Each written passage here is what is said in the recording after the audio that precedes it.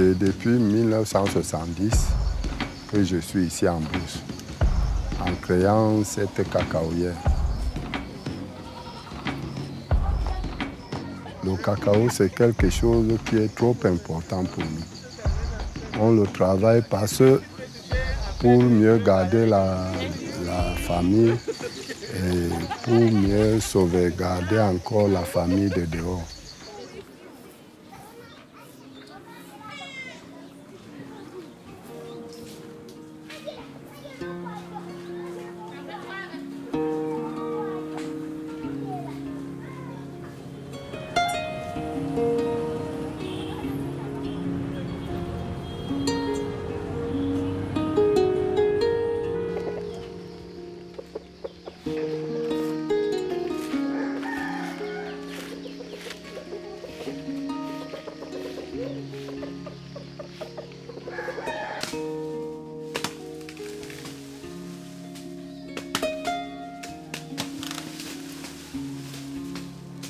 J'ai défriché cette parcelle parce qu'il fallait la mettre en valeur pour augmenter la production.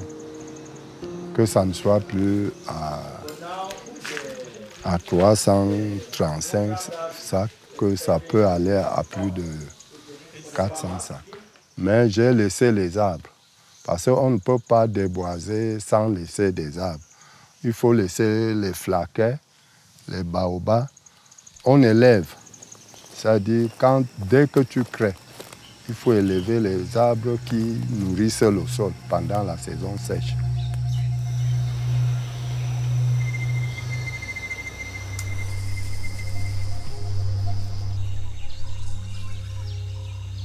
J'ai dit, je suis un fils de la forêt. Nous avons besoin de la forêt. Parce que les bienfaits de la forêt, c'est nous qui les connaissons, mais mieux que vous. Et quand on détruit souvent la forêt, ce n'est pas de manière volontaire. Vraiment, quand nous détruisons la forêt, là, ce n'est pas parce qu'on ne le fait pas de manière volontaire, mais on le fait pour des raisons de survie.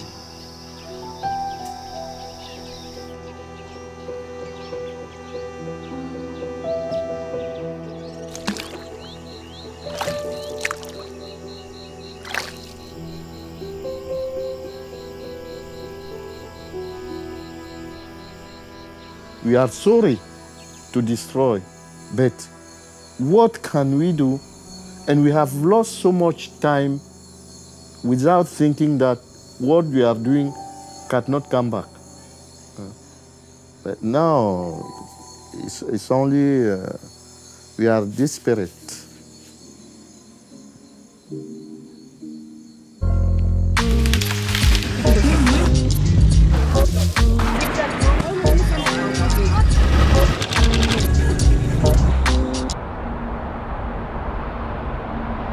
The government of Cameroon has the ambition to increase its cocoa production, which is on average 300,000 tons per year, to 600,000 tons by 2030. The demand for oil palm has grown, and so many governments, particularly in Africa, including Cameroon, are seeing the oil palm production as a sector where they can grow the GDP of the country, but also to alleviate poverty.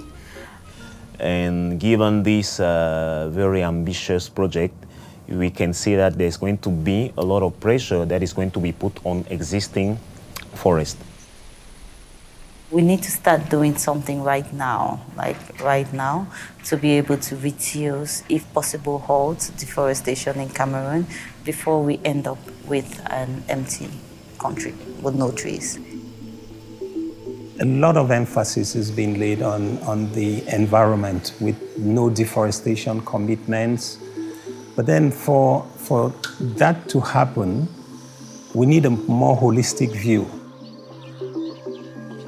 La forêt est tellement importante pour nous. Ça nous exploite le bois, même de chauffage. Parce que même si on fait l'huile, s'il n'y a pas de bois, on ne peut pas faire cuire l'huile. Il y a aussi une partie qu'on exploite pour chercher les... Il y a les arbres qui sont là-bas qui donnent les peaux. Quand si j'ai mal au ventre, j'enlève la peau de ça. Je bois, ça me traite le ventre.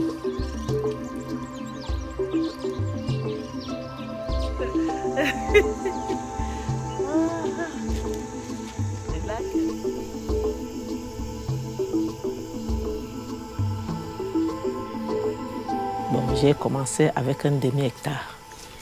Après, j'ai évolué en 1 hectare. Et maintenant, je me retrouve déjà à 30 hectares. Et je voudrais m'aller un peu plus que ça, si j'ai plus de moyens.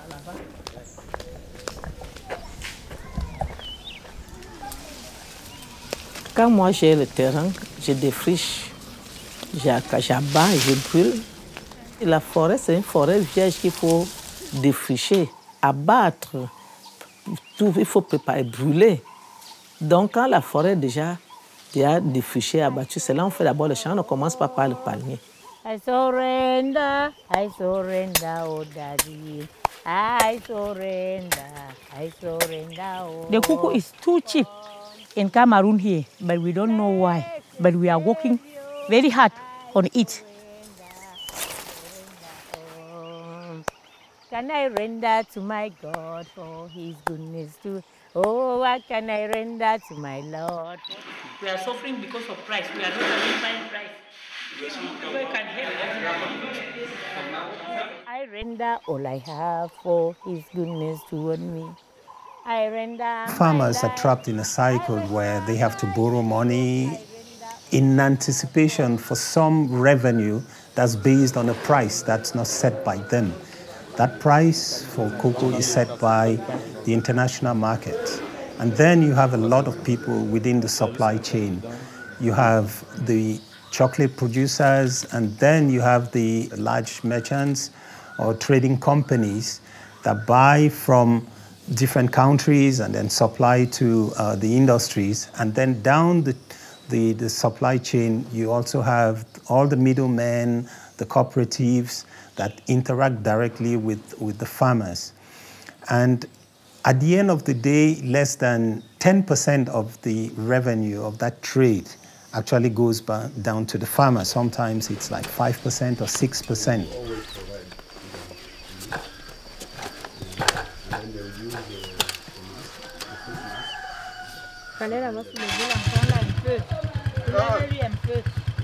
I was having a problem of paying school fees of my children. I was not having money. I told him to borrow me money. When he came to buy the cocoa, he said that the price must be 950 francs. So I was not having no choice. I gave him the cocoa like that. Yes. I see that inside I lost.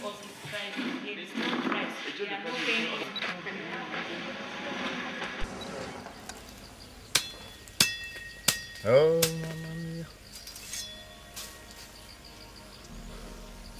Money is not easy to find, eh? It's always hard, especially that manual work. You see how I'm wet everywhere because I'm searching better life. You see how water is pouring from my skin.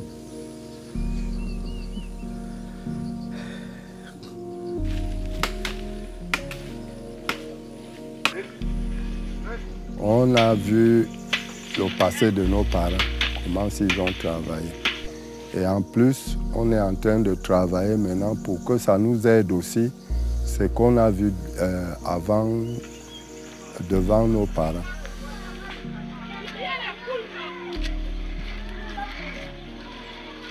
The smallholders in Africa have no say in the value chain of cacao.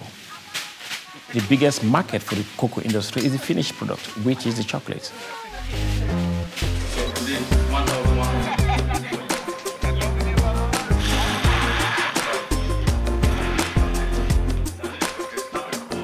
Yes, we are waiting for that.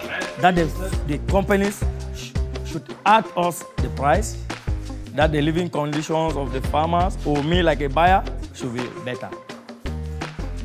So the prices that they are giving us is not good.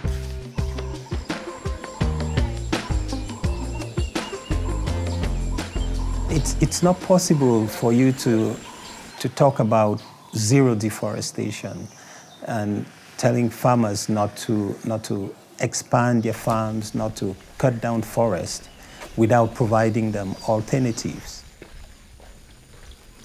We have some people coming from the government which are supposed to give an assistance to the villagers, but they are not up to the task. Sometimes someone can come and ask me, how do you do to do this in the palm oil?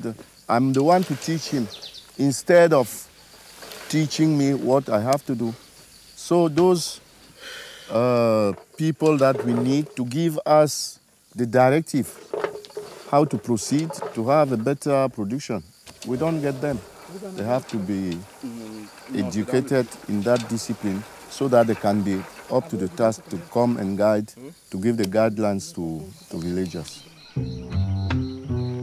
So if you want farmers to deforest less, they can increase production by teaching them how to use improved methods, better management practices, improve seedlings that would help them improve on their on-farm yields. And then also get into better milling systems. So most of the milling by smallholders is with artisanal mills that are inefficient. So if those processes can be made more efficient, then smallholders that are very big contributors in the sector can increase their production without necessarily cutting down new forests.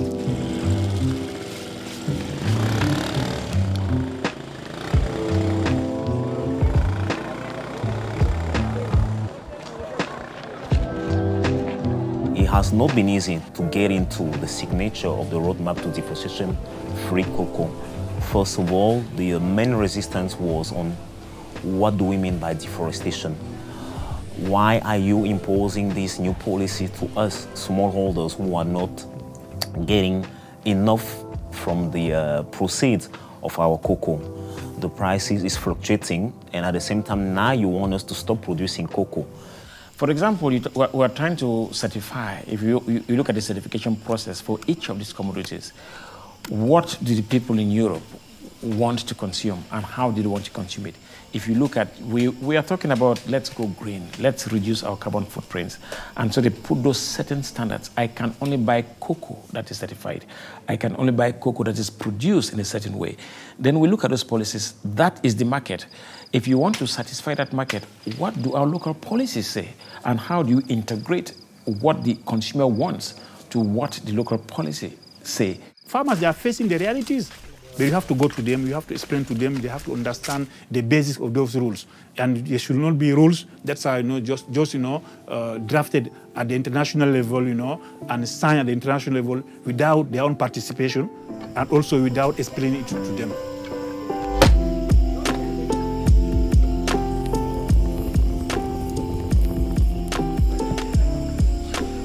But if somebody come and propose me that in my plantation I have to apply the certification, he has to give me the way of selling my production with the more income.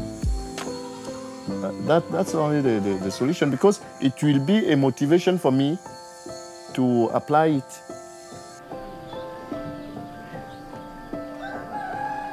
Mais si je ne dois vivre que de la production du cacao, dans la situation actuelle, ce n'est pas possible.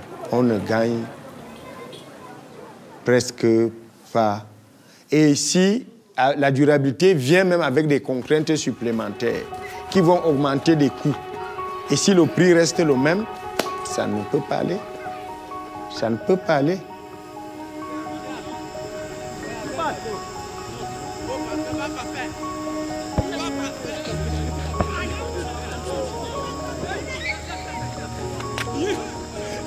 Certification alone is not the silver bullet that will provide solutions to the sustainability issues within cocoa and the palm oil sectors.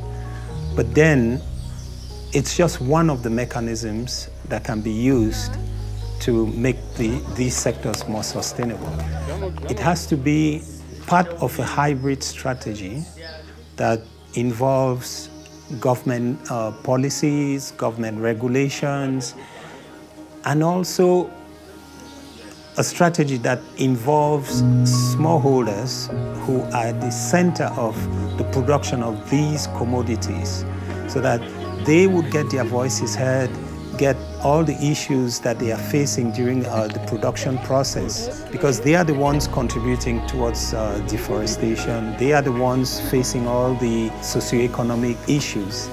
So if they are put at the center and get them involved in the decision-making process, I think it will be a more lasting way to get trade within the sectors more sustainable.